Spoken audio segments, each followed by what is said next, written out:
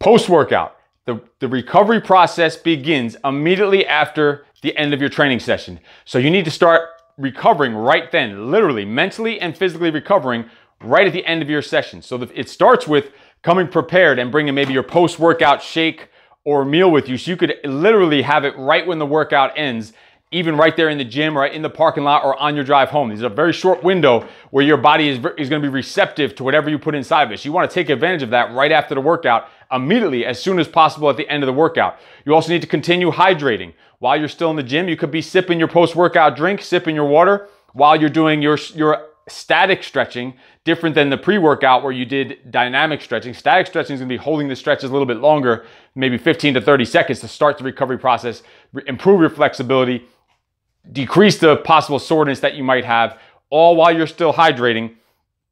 And also, if you need to, you could be foam rolling, add some additional foam rolling in. And at the same time, let your body temperature cool down. Let your body and your mind both cool down. You need to start mentally slowing things down so you can get back and attack the rest of your day or the rest of your night, whatever it is. So this is the post-workout immediately right after your training session. No excuses.